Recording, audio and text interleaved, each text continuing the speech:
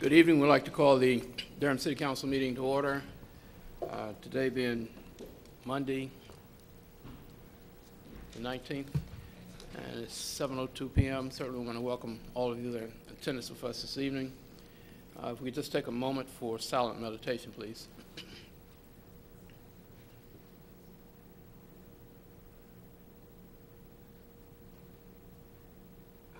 Thank you. Ask Councilman Brown if he would lead us in the pledge. All rise.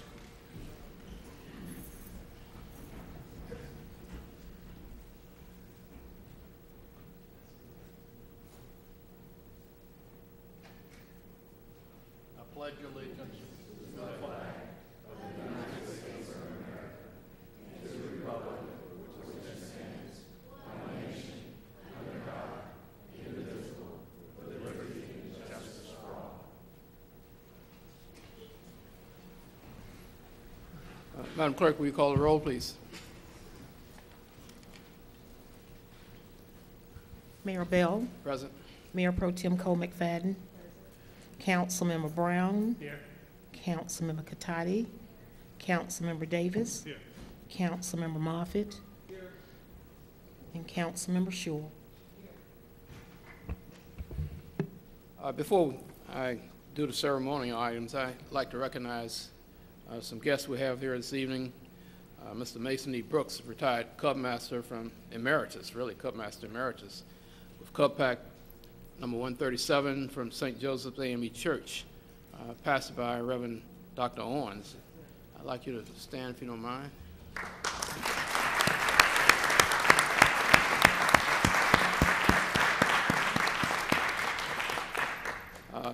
Mr. Brooks has been working with Scouts for over 43 years, and really be commended for that, and takes it very seriously and does a great job. I see him when I have an opportunity to get to St. Joe's. He's always engaged, and certainly welcome you for being out here this evening, and certainly all the young men that are here with you. You're certainly welcome to stay throughout our meeting. We're getting ready to start the meeting in just a few seconds.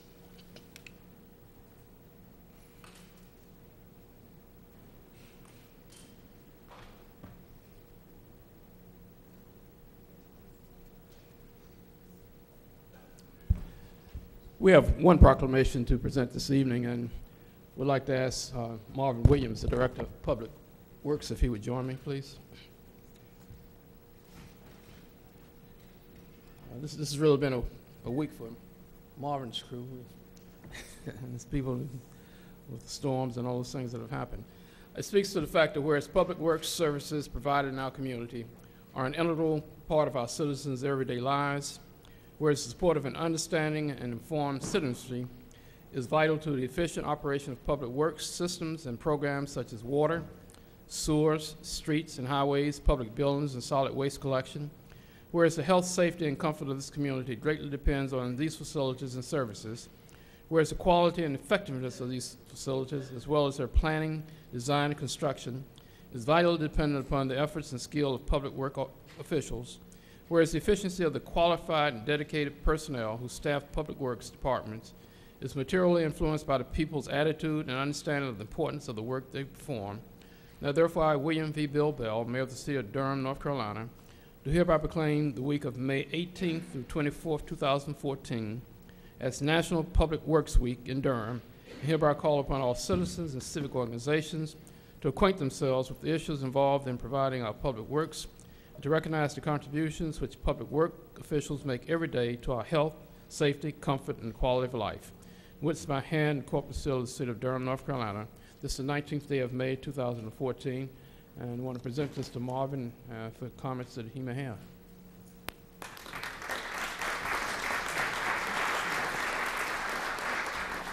Just really quick, thank you all for acknowledging National Public Works Week. There are several staff members in the audience tonight, I believe, if they wouldn't mind standing up, because these are really the people that do the work every day. That really goes unnoticed. So unfortunately this week we're not going to have a lot of community service projects just because it fell on the week of end of grade testing for most schools. So we're taking this opportunity to do a lot for ourselves, co-workers, service to co-workers.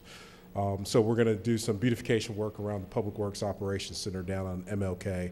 And we're also going to do a lot of job shadowing this week so that the people within the different divisions can actually get some insight into what each other does on a daily basis. So it'll be very beneficial to us and all of our staff to understand what we do throughout the department since we're so spread out. And then we're just going to have a get-together on Friday afternoon. I'd like to invite all the council members down to the Operations Center around lunchtime, Southern Boundaries Park, where we're just going to get together as a department for a couple hours and just enjoy each other's company. So you're more than welcome to join us. But thank you again for acknowledging the work that we do on a daily basis. It is appreciated.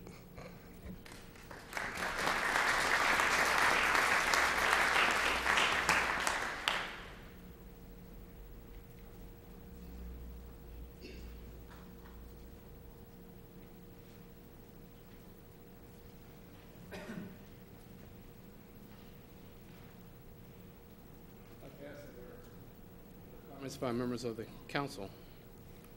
Recognize Councilman Moffitt.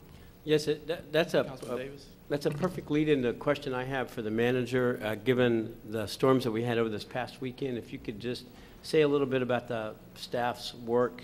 I understand it was exceptional, but if you could just brief us a little bit on that. Thank you, Councilmember Moffitt. If I could, I'd ask Deputy Manager Bo Ferguson, who oversaw both the emergency response as well as the recovery over the weekend, to provide a few comments. But thank you for giving us that opportunity. Thank you, Mr. Manager, members of council. Bo Ferguson, Deputy City Manager for Operations. Thank you for recognizing the work of staff. Obviously, they prefer not to have these opportunities, but when we have them, we're very proud for the service they provide.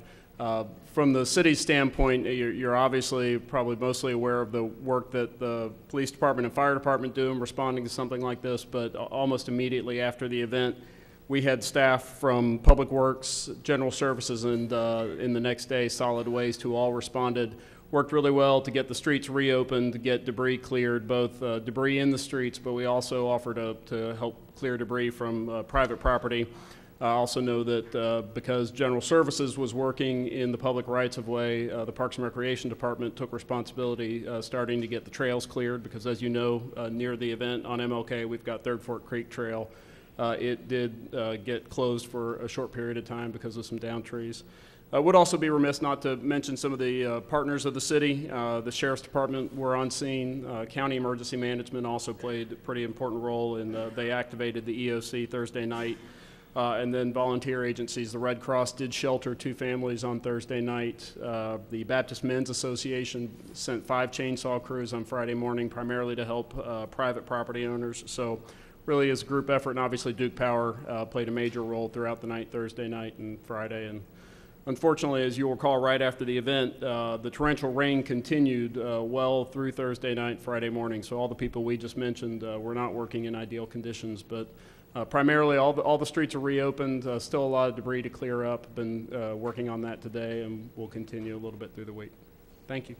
And it was a tornado, right? It was an EF1 tornado. National Weather Service came out Friday afternoon and confirmed that. Well, I know I speak for everybody on staff, everybody on council, in appreciating all the work that you and your various teams have done. Thank you. Well, I know several of the directors are here this evening. I'll ask them to share your appreciation with their staff, who all did tremendous work for this event. Thank you. Recognize Councilman Davis. Thank you, Mr. Mayor. I'd also like to thank the staff members, particularly ones in the Durham Parks and Recreation Department, as well as other departments and volunteers that helped to make last weekend's Bimbe Festival a wonderful event. At Rock Quarry Park, it was a wonderful location, made for good parking at the stadium, and the music and the food and the cultural events were wonderful, and I want to thank the staff members for that. Also, I want to let all of us know about the wonderful midday program that was held at WUNC Radio, the State of Things, the Frank Stasio program. Today featured 2 of our firefighters and emergency response folks, along with others who talked about the whole idea of firefighting, and that, along with the front page article today about the fire truck that we are saving made it, as people might call it, a red letter day for our fire department. Thank you, Mr. Mayor. Comments? Recognize Councilman Mark. I'll just add on that I was at Bimbay. I share your perception of that. I saw Councilman Schul there as well. My family enjoyed it. It was a great location. So, thanks. Thank you. We'll proceed with the agenda. The first priority item is by the city manager. Thank you, Mr. Mayor. Good evening, everyone. No priority items this evening. Likewise, Assistant City Attorney. Mr. Mayor, no priority items. And likewise, the City Clerk. No items, Mr. Mayor. Okay, we'll proceed with the agenda. First item being the consent agenda. Consent agenda items may approve with a single vote unless an item is pulled by a council member or a member of the audience, and we'll discuss that later in the program. The first item is approval of item 1 is approval of City Council minutes. Item 2 is Network HUT license agreement between the City of Durham and Google.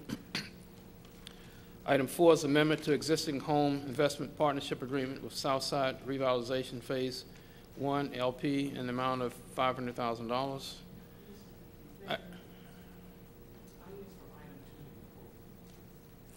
You sure did. I apologize, Ms. Peterson. Item 2 has been pulled. Item 5 is renewal of urban search and rescue memorandum of agreement. Item 6 is compensation and classification plan recommendations. Item 7 is adoption of proposed water and sewer rates for fiscal year 2014-2015. Item 8 is proposed updates to fee schedule for water and sewer capital facility fees.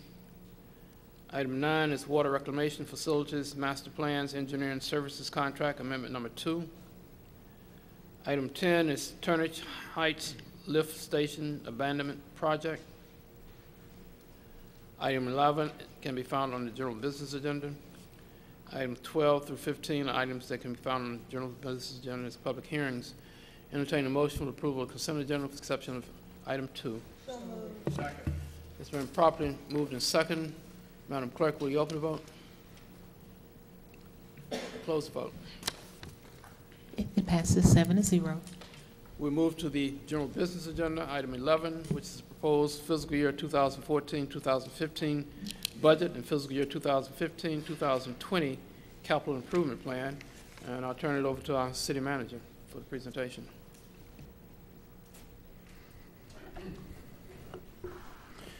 Thank you, Mr. Mayor. Good evening. Again, Mayor Bell, Mayor Pro Tem Cora Cole McFadden, members of the City Council, city staff, and residents of Durham, both present here tonight or viewing on a Durham television network.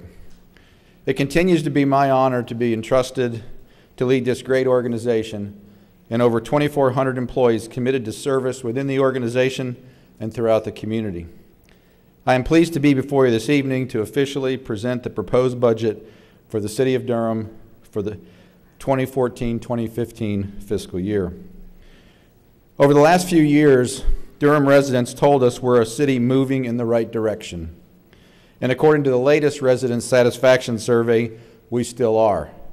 In fact, some might say we're preparing to move at the speed of light. City Council recently approved agreements for the city to work closely with 2 major fiber network providers to bring ultra-fast broadband to Durham.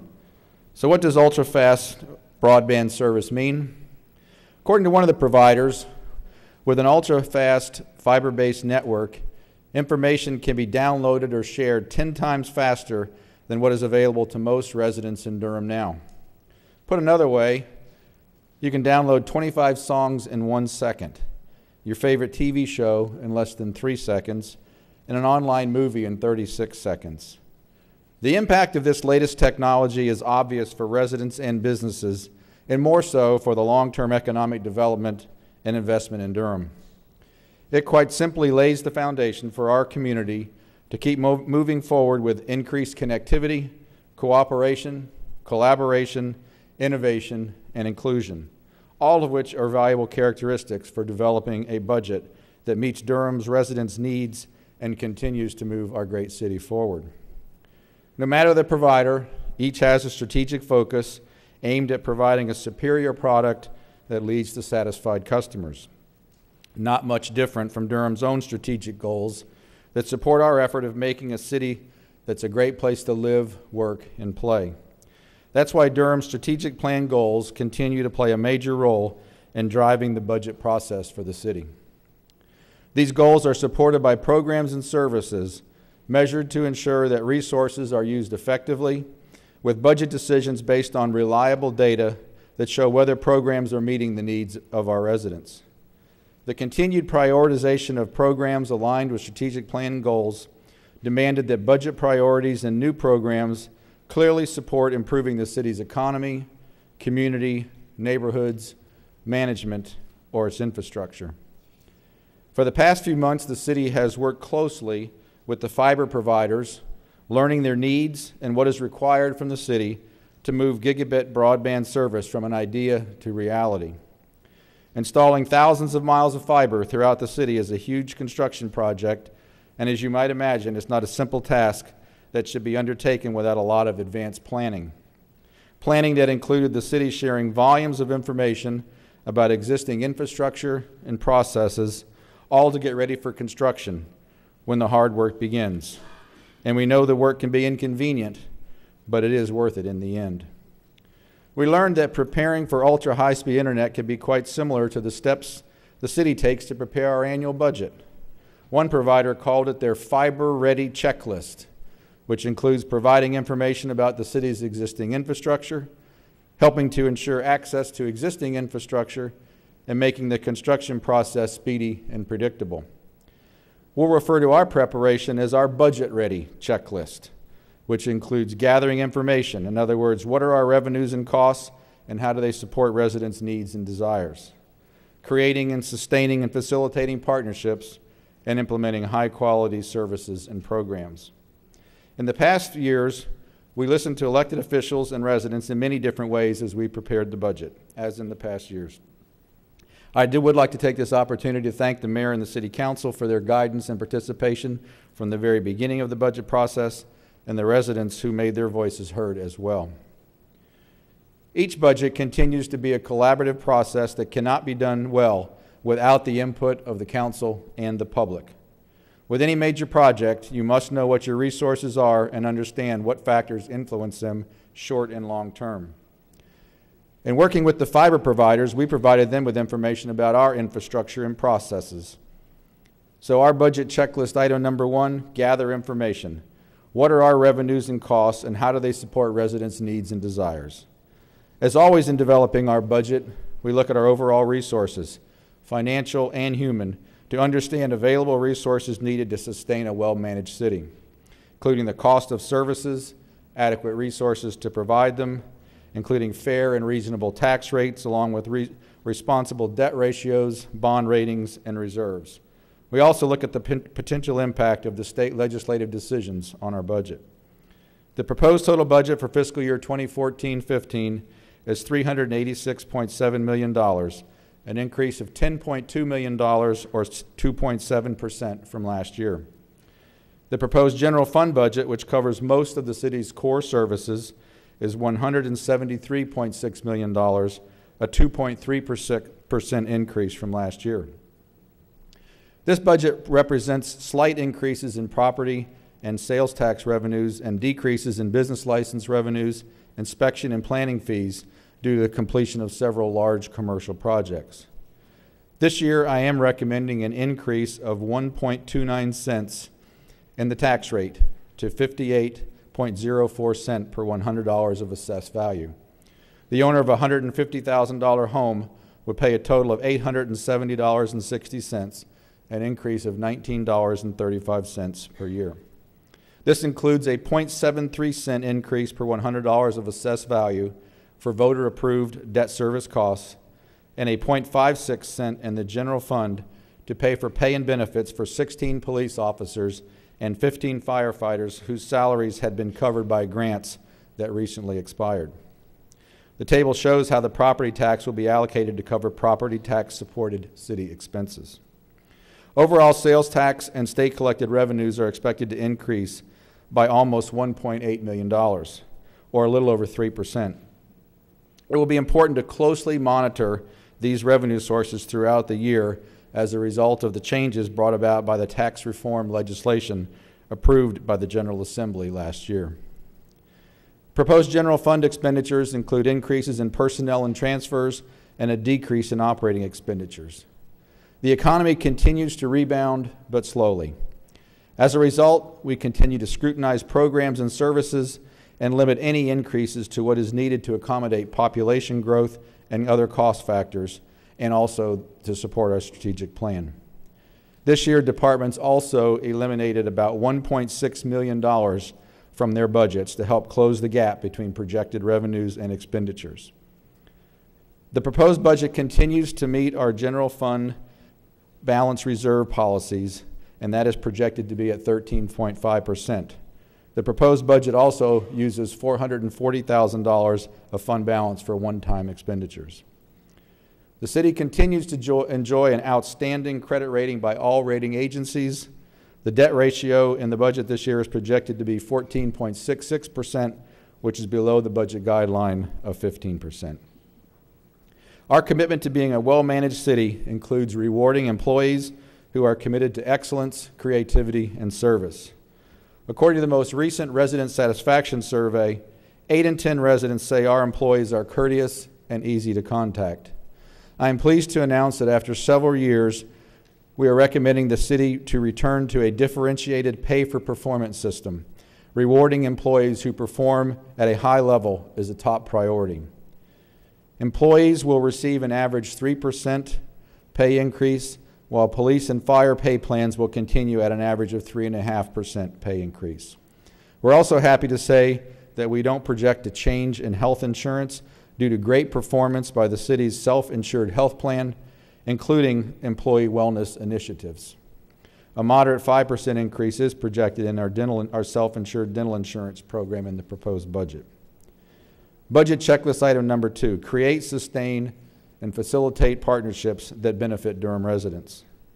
Over the past few months, we've learned a lot of new terms as we've prepared for the possibility of entering the gigabit world. Terms like fiber hut, quite literally little huts that house the fiber connections that can reach out to as many as 20,000 homes. When I think of the role of government, this checklist item reminds me of our charge to initiate and facilitate partnerships that help us achieve many of our strategic goals. At the same time, we strive to reach out to distressed communities and areas to ensure that everyone, no matter where they live, work, or play, can be a part of our community's success. We continue our strong collaborations throughout the community to continue to stabilize and grow the economy, partnering with the Durham Chamber, our great universities, Durham County, Durham Public Schools, and Downtown Durham Incorporated. The city will continue to provide resources that help businesses create jobs, recruit and retain employees, and even help businesses get their footing. Earlier this year, city and county managers embarked on an initiative to develop a joint strategic economic development plan. While the level of community interest in this joint strategic plan has been high, only some progress has been made to date. While there is no immediate budgetary impact, to propel the Durham economy forward, it is essential that the elected leadership of the city and the county and city and county management make completing and approving a joint economic strategic plan by the end of the calendar year a high priority. The city will also continue its partnership with Durham County to fund programs that benefit both county and city residents. Here's a list of the many joint initiatives that serve our community. At this time, I'd like to extend a special welcome to new County Manager Wendell Davis. I, along with city staff, look forward to working with him and to continuing our strong partnership with Durham County. You need only drive downtown to see evidence of growth and revitalization in the community. Business improvement grants are proposed to continue for the Paris Street and 9th Street areas to support this revitalization. And last year, Durham stepped up its already cool art scene. After a year of planning, the Art of Cool Jazz Festival burst onto the scene, attracting thousands and injecting nearly $500,000 into our economy over one weekend. The first annual Bull City Sculpture Show began earlier this month and will bring thousands to Durham over the next 6 months. Installed throughout downtown, it includes 12 new works by artists from all over the country, 6 of them from North Carolina. It's possible in part through a $10,000 grant from the Office of Economic and Workforce Development and a contribution from the Durham Cultural Advisory Board. Supporting the arts is essential to Durham's economy, and I recommend that we continue our funding of the arts as shown. Now turning to neighborhoods, which in a way serve to connect us all to our community and to our city. Neighborhoods are our home base, and our goal is to make each one thriving and livable. The city is working to support and achieve Mayor Bell's challenge of reducing poverty one neighborhood at a time. During next week's budget presentations, department directors will highlight programs that support reducing poverty in Durham's neighborhoods, in particular Census Tract 10.01. To that end, the city continues to take a holistic approach to helping Durham's most distressed neighborhoods. The Penny for Housing will continue to address many affordable housing needs. If you've driven by Southside lately, you know how much a difference a year makes. 132 rental units are nearing completion, and 19 of the 48 available lots for single-family homes have already been reserved. Planning for Phase 2 rental and homeownership is also underway. While other efforts also ramp up this year that sharpen our focus on creating thriving neighborhoods, I'm excited that the city, with the support from a $96,000 grant from HUD, will conduct an extensive fair housing training and outreach this year to the Latino community. We've talked about vacant and boarded houses for many years now, and we've made progress toward bringing many of those unsafe and deteriorating properties up to code.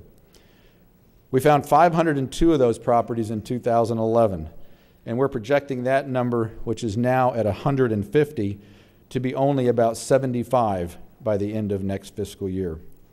Code enforcement will continue through the proactive rental inspection program and weed lot cleanup efforts. Many residents attended events aimed at encouraging healthy living and just getting to know your neighbor, including Thanksgiving and Spring and Bull City's Play Streets. We'll continue to support efforts like these. Working with our partner, Triangle Transit Authority, to improve our transit system to meet resident expectation continues to be a priority. Funding from the new half-cent sales tax increase and a $7 motor vehicle registration fee began in 2013 and has helped increase frequency as well as alleviate overcrowded routes. Improvements to bus stops, facilities, and security are planned for the coming year. Solid waste collection is a service that consistently maintains high rankings in resident satisfaction. Despite that, it's an area in which revenues don't support the service to our more than 80,000 households. Last year, in a move to more clearly define solid waste costs and to adequately fund capital needs, such as heavy equipment and collection trucks, the Solid Waste Fund was created, and a capital recovery fee of $1.80 per month began. Despite these changes, the Solid Waste Fund this year will require a general fund subsidy of more than $9.6 million. Although additional fee increases to shore up some of the operating costs were necessary, as shown on the slide, other operational efficiencies were also needed. I'm proposing a reduction in code enforcement and that it be done on a reactive basis when residents inform us of a need, enabling the department to eliminate 2 positions. Also, while waste reduction continues to be an important effort to encourage recycling and waste diversion, this activity will be absorbed by other positions within the department. Rest assured, we remain committed to providing a high quality of solid waste services to our residents, despite these necessary reductions. Nowhere in the city are partnerships more vital than our work to keep our communities safe and secure. As warranted, this area uses the greatest share of city resources and personnel, as well as facilities and equipment. Reducing crime remains a high priority for our city, and while we recognize that crime rates do fluctuate from quarter to quarter and year to year, no number of homicides, assaults, and other violent crimes is acceptable. All sworn positions are fully funded in the police and fire departments, including previously grant-funded positions as shown on the slide, and vital life-saving equipment is also funded for both departments. As pointed out last year, Durham's underfunded criminal justice system continues to burden city resources, next year by over $250,000. And while supporting these efforts is crucial for our community at this time, it forces the city to reprioritize resources to subsidize the state criminal justice system in Durham with funds that could be used for other local crime-fighting needs. This budget provides funding to support a domestic violence judge, witness victim legal assistance, and a gang assistant district attorney. We also will continue our partnership with Durham County to help redirect youth from gangs. Budget checklist item number 3. Implement programs and services that are efficient, effective, and high quality. This checklist item is where reality sets in. We're putting our programs and services into action to make a difference in the lives of Durham's residents. In addition to programs, taking care of the infrastructure of the city is crucial for our future. For that reason, we continue to keep maintenance at the top of our priority list. The city has made significant strides to commit funding over the past few years to address long-standing infrastructure maintenance deficiencies. The proposed budget does not include any additional funds for parks and recreation facilities maintenance. However, during the budget workshops next week, staff will present a plan to enhance maintenance quality, which, if approved, would require an additional half-cent tax increase above what is recommended in the proposed budget. City Council has already considered the rate increases for water and sewer fund with an average of 3% rate increase that will generate about $1.4 million for ongoing maintenance of water lines and other infrastructure. Also, to continue meeting stringent environmental challenges for Jordan and Falls Lakes, stormwater rates will need to increase about 7.5% for customers. While we've come a long way over the past few years, the conditions of our streets continues to be a concern for our residents. According to our most recent resident satisfaction survey, I'm proposing that in addition to $400,000 for sidewalks, the street repaving funding be increased this year to $1 million in the proposed budget. A new position is also proposed to be funded in the Public Works Department to support street, sidewalk, and bike lane project enhancement, project delivery. Capital improvement project funds are also budgeted for much-needed parks improvements, including ADA upgrades, field, and court repairs. You'll see some of the other major capital improvement projects listed here totaling more than $93 million for current and new projects.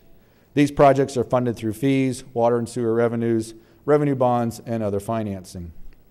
In our effort to improve transparency, funds are proposed budgeted for an upgraded Web 2.0 that improves two-way communications with residents, including mobile apps and social networking. We're also excited about a joint city-county open data project to foster open, transparent, and accessible government by sharing data freely. At this point, we've done our best thinking to deliver a budget that propels the city forward.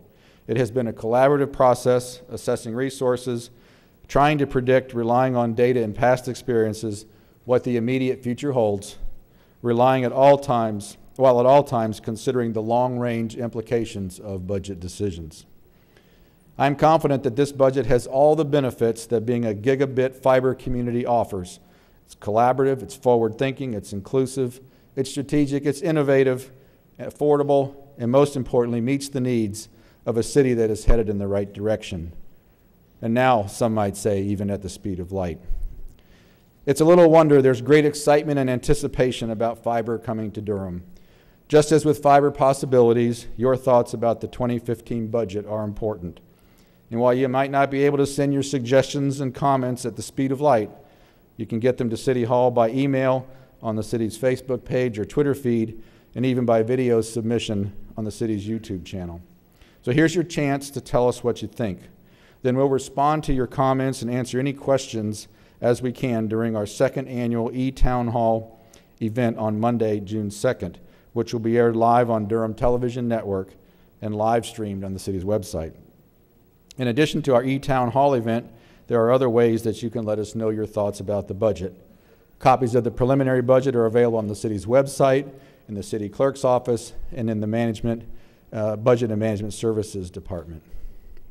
As always, special recognition and thanks go out to the Budget and Management Services Director, Bertha Johnson, and her entire budget staff, as they provide superior leadership to ensure that our strategic plan guides as well as aligns with the city's budget priorities. Thank you, Bertha. I continue to appreciate and value the close working relationship between the mayor, city council, and city administration, and say that now that our preliminary checklist is done, let's work together on the proposed budget to get up to speed. Thank you.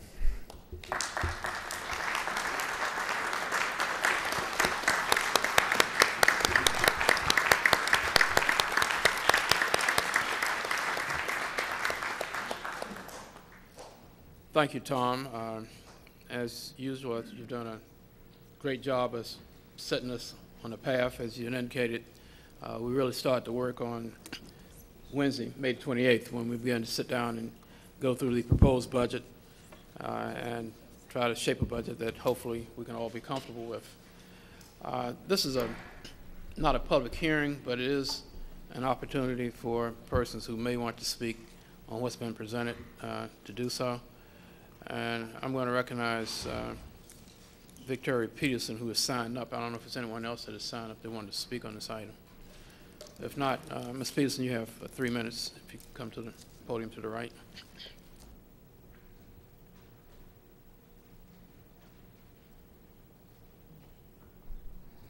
I'd like to talk to the city council members. Can somebody? Let me see if I can use my muscles.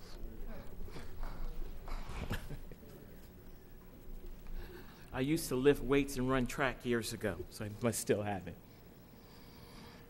Mr. Mayor and City Council members, thank you very much for allowing me to have a few minutes here. I wanted to talk a little bit about one issue, but I decided I want to talk about something else. And thank you, Mr. Bonfield, for your report. I'm really glad that the city's trying to bring fiber to this community. I have spoken about fiber optic for quite a few years. But one of the problems that the city still has is our crime problem. We've got to address the crime problem in this community. And lately, over the last several months, council members, I have gotten numerous phone calls on citizens here in Durham who family members are lingering in the Durham County Jail. And they are there because our police force has gone around in this community arresting persons who are innocent, throwing them in the Durham County Jail, and they are basically have been left there. We have persons from this city that our tax dollars are paying for the police force, thousands and thousands of dollars of individuals who are lingering in our county jail. And there's a serious problem in this community, and I know I'm going to get in trouble for what I'm getting ready to say now, with some of our attorneys who are supposed to be working with the indigent. They are not doing their job. There should be no reason in this community that a citizen in Durham City goes to jail, stays in jail close to a year, and they have only had one court date. Now, I know the city may say, well, Mrs. Peterson, that's not our issue. That's the Durham County. The jail is run by the county. The court system is run by the county. But it starts with the city. It starts with our police force. I want us to have a good police force. I have a criminal justice background. But we have to make sure that our police force is not going into the poor communities just arresting any old body. So the numbers will look good. So when people come here and give their report, they give you the impression that crime is going down in Durham. I've said it numerous times over the years, crime is not going down in Durham. We have a serious crime problem in this community. And now on top of that, we're going out, we are arresting folks, keeping them in jail. Some of them are losing their jobs. They have lost their apartments. And some of them even dealing with child care. So, Mr. Mayor, I'm asking that some of the dollars. Can I at least finish my statement? You allowed 3 minutes. All right, can I finish my I thought you were going to speak on the budget, but you swayed away from that. So I'm going to ask you. No, I want to just say the money. We heard you. We heard you. You had 3 minutes. Thank you. Thank you. All right. Let's move to the next item. We move into a public hearing. And the first item is item 12, Unified Development Ordinance Text Amendment, Tree Coverage Calculations. Good evening, Mr. Mayor, members of council. Pat Young with the Planning Department. I'd first like to certify for the record that all public hearing items before you tonight have been advertised in accordance with the requirements of law, and there are affidavits to that effect on file with the Planning Department. The item before you, TC 13-00002, is a proposed text amendment regarding tree coverage calculations.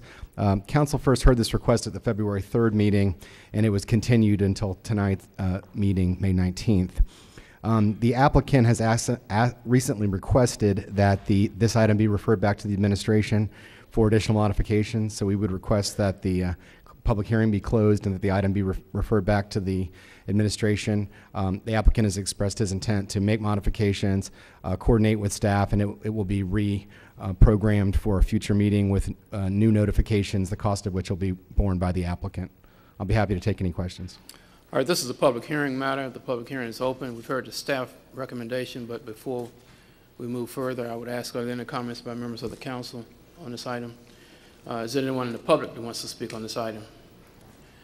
Let the record reflect that no one in the public asks to speak on this item. I would declare the public hearing to be closed. Matters back before the council. You've heard the staff recommendation. I entertain a motion to accept the staff recommendation. It's been properly moved and second. Madam Clerk, will you open the vote? Close the vote. It passes 7-0. Next item is item 13, consolidated annexation item, the corners at Briar Creek Initial. Good evening again, Mr. Mayor, members of council. Pat Young with the Planning Department. Before you is the requested consolidated utility extension agreement, annexation, and initial zoning item for the corners of Briar Creek, which is a proposed annexation of approximately 123.5 acres at the northern corner of T.W. Alexander and U.S. Highway 70. And the recommendation, the request is to grant the utility extension agreement, which has been reviewed by the Public Works and Water Management Department, which found that at the proposed density associated with this action, which would allow up to 141 single-family homes or a place of worship, there would be no negative utility impacts, and that there are adequate water and sewer capacity in the area to serve the proposed project. A voluntary petition for annexation has been submitted. The Budget Management Services Department has reviewed that and determined that for a fiscal impact analysis, and determined that at the proposed density, the project would be revenue positive following annexation. And finally, if the annexation is approved, initial zoning would have to be applied by the city. Staff is recommending that initial zoning of rural residential, or RR, be applied to the property. The applicant in this case has expressed interest in a subsequent zoning to a higher density at a later date, and that would appear before you later. This item would allow the RR density to be applied and a maximum of 141 single-family units to be developed. Staff recommends council approve the extension agreement, voluntary annexation, and initial zoning for this project. I'll be happy to take any questions. You've heard the staff report. This is a public hearing. I would ask other questions by members of the council.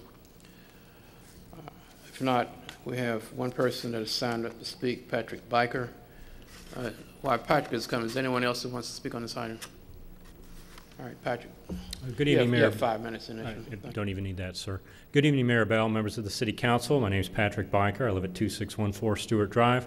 I'm here tonight with Tommy Craven, who's our project engineer. We represent the development team working on the corners of Briar Creek. We're just here tonight to say thank you very much for your time and to answer any questions that you may have about this project that's primarily in Wake County. Thank you. Any questions of the developer? Recognize Councilman Moffitt. Close the public hearing first. Is there anyone else that wants to speak on this item?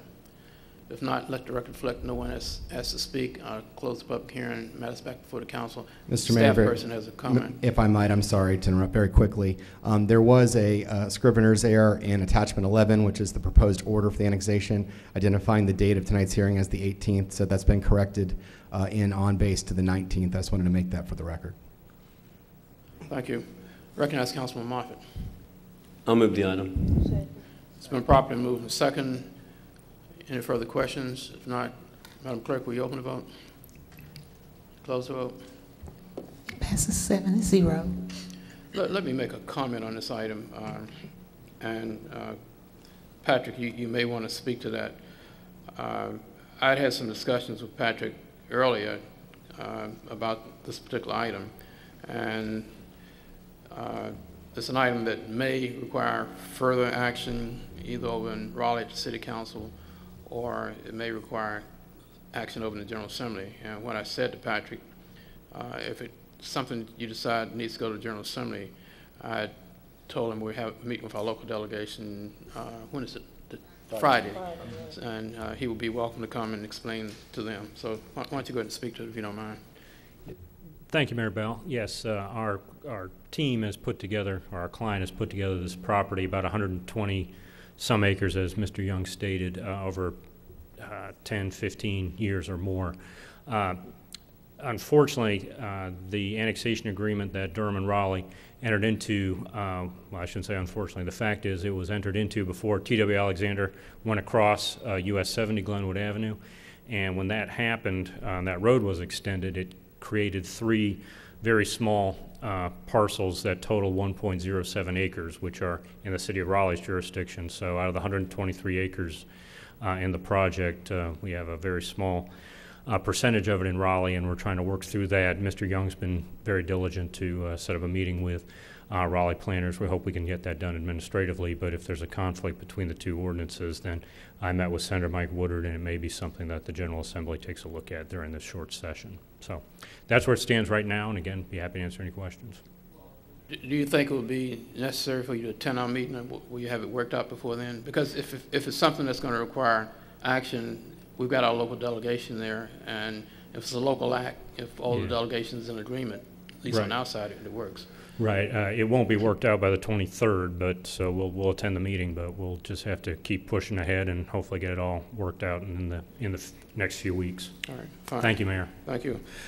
The next item is item 14, Unified Development Ordinance, Text Amendment, Watershed Protection Overlay, Rural Village, TC 13-00003.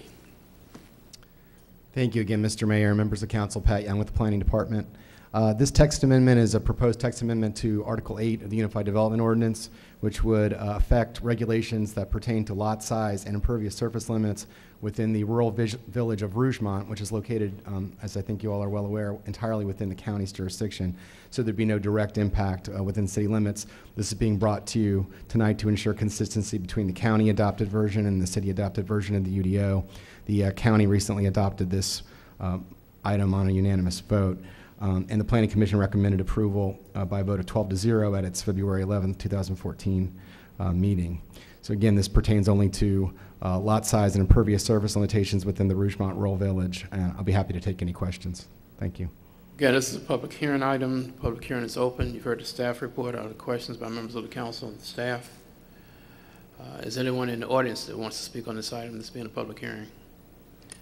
Let the record reflect that no one in the audience has to speak. I would declare the public hearing to be closed. Madam Speaker, for the council. Second. It's been properly moved and seconded. Madam Clerk, will you open the vote? Close the vote. It passes 7-0.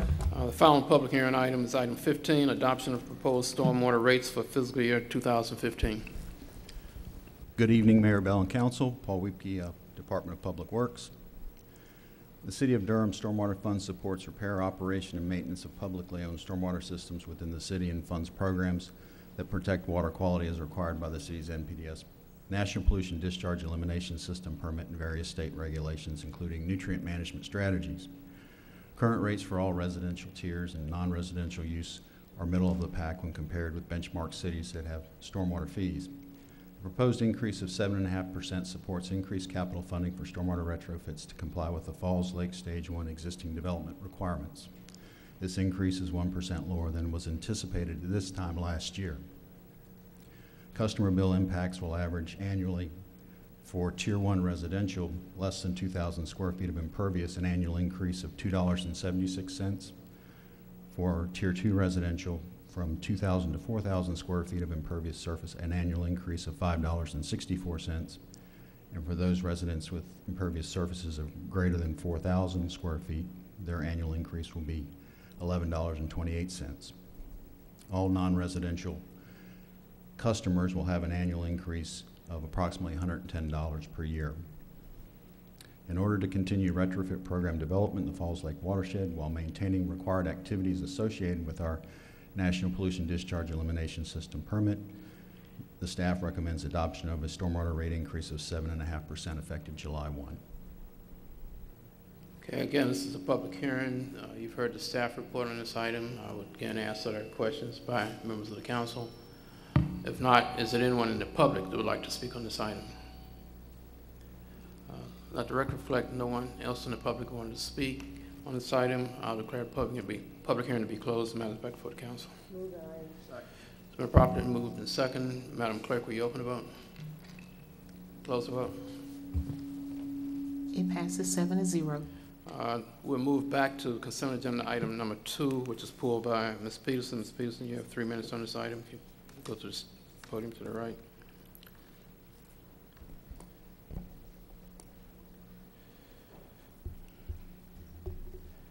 Item 2 is Network HUT license agreement between the City of Durham and Google.